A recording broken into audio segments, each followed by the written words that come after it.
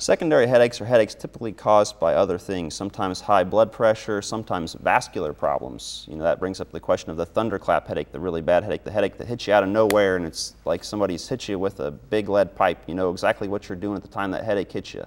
The worst headache you've ever had, the thunderclap headache. Well, what's happening?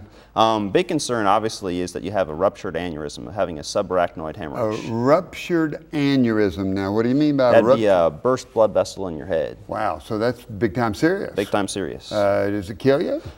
It can. It can. And so if you get that severe, never had a headache like this before, it's time to go to the emergency room? Time to go to the emergency room and get checked out. How do they check you out?